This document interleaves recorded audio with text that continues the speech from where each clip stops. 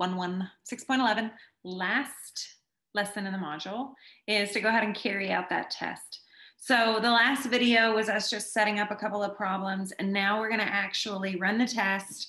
So we're going to calculate, we're going to interpret, and then of course just like the justify and all that business as well. Okay. There's a difference though in our Z statistic because we're going to use a different standard deviation. Okay. And so our standard deviation, when we're going to run a Z-test for proportions where we're assuming in the null hypothesis that the P1 and P2 are the same, which we will be, we use this formula for finding standard deviation, okay? And again, I want you to see what that actually looks like on the formula sheet. So I'm going to jump forward and then backwards, okay? On the formula sheet, there's going to be a place where it says for two proportions, okay? Where we're running the test where we're doing P hat 1 minus P hat 2. And again, that's two samples, one categorical variable. And so we've got all these formulas, right, for mean, for standard deviation. But see here where it says when P1 equals P2 is assumed. Well, that's how we're setting up our hypotheses for all these problems. And so we're going to be using this sample standard deviation. That's what this S means, that sample standard deviation. And so this becomes our formula, and we're going to get that P sub C in the formula with this formula. So it's going to look a lot simpler when I actually show you, but I wanted you to understand what it looks like on the formula sheet on the actual AP exam, okay? So we're interpreting that p-value. A formal decision explicitly compares the p-value to the significance. So if the p-value is less than alpha, my alpha disappeared here, then reject the null, meaning we're interested, like if we go way back to the Twitter conversation, right? If we get our p-value less than that 5%, we reject the null, which is no difference between males and females. So females use it more, okay? It's interesting. If the p-value is greater than alpha, then remember we fail to reject. We don't say we accept it as true, we just fail to reject it. The results of the significance test for a difference of two population proportions can serve as the statistical reasoning to support your answer in a question, okay? So back to our STEM, and this is what we set up. In case you have forgotten, maybe it's been a couple of days. Whoa, I don't want you to see that. Okay, we're gonna see it anyways. So let me move me to a place. There we go, that's a good place. So remember that we had, the question was, like, are Black and Hispanic females actually underrepresented in the STEM areas? Okay, so we had 12 out of 300 in STEM that were Black or Hispanic females, and 75 out of 500 that were Black or Hispanic females. And we talked about how to set it up. I'm not going to talk through that because we already talked through it, okay? And so what we need to be able to do here is we need to be able to make a normal curve. With a normal curve, we need a mean and we need a standard deviation, okay? So on my normal curve, I'm using 0 because I'm saying I think it's 0, right? I think it's 0, but negative 0.11 actually happened. Is that rare? Is it so rare that I'm convinced? Okay, so that's kind of what we're looking at here. So I need a standard deviation, and you might be tempted to use that standard deviation that we used in the intervals. But because we're assuming this is true, we have to use that P sub C value and that separate formula, okay? And so that combined p-value is 12 plus 75 over 300 plus 500.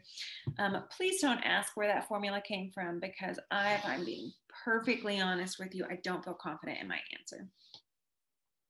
So we get 87 out of 800, which is 0.109, and that is the number we use in both numerators in our standard deviation formula.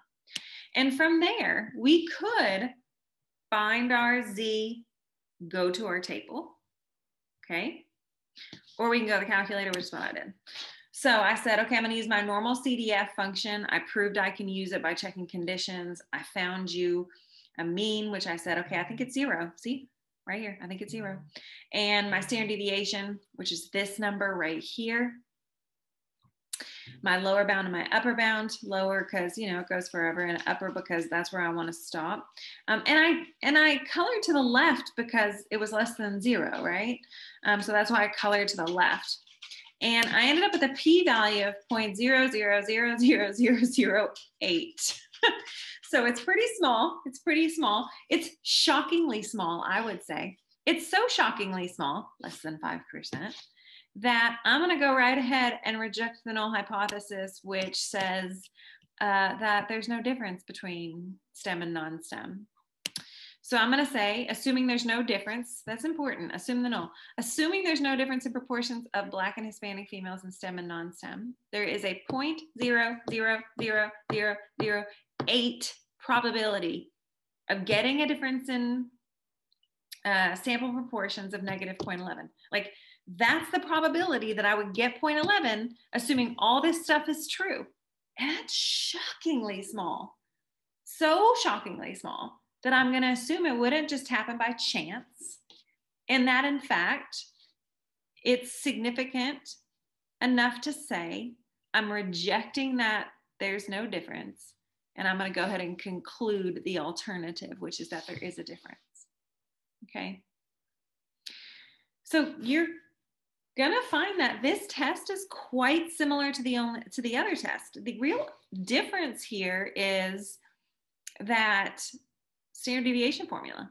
Everything else is pretty much the same. All right, one more time. That Michigan preschool problem, right? That Michigan preschool problem.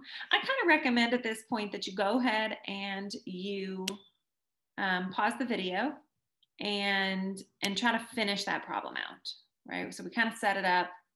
Go ahead and try to finish that problem out. I did add one, do they provide convincing evidence? That's that 5% condition. And then the second one is based on your conclusion to question 1. Could you have made a type 1 or a type 2 error? Explain your reasoning. Okay, so pause. And now let's talk about it.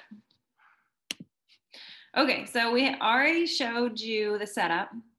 So the plan, the state and the plan. So now we do the do.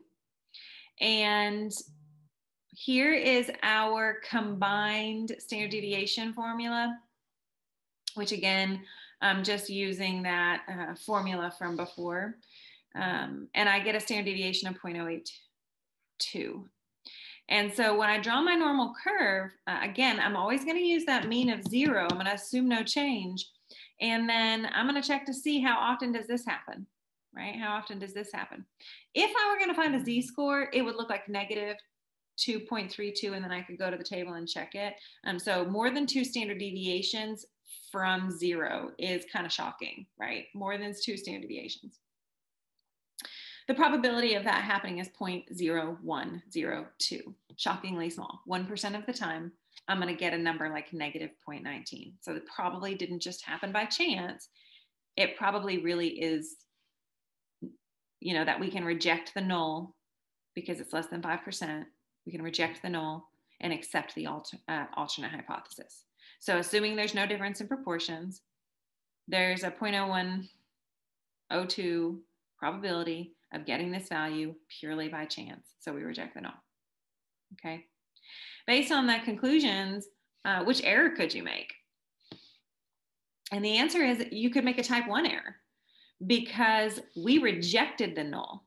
So that would be where the error would be, is in our conclusion to reject the null. So now we could talk about consequences and all of that stuff. Like the consequence of rejecting when I shouldn't have is I'm wasting money on preschool or something like that. But it actually asks for consequences in this one. So all we're doing is saying what type of error would it be? Okay. Hope that was helpful. Good luck. You've got 3 cons, a quiz, and then when you finish all of that, a review formula sheet, and then the test. So good luck, guys. Bye.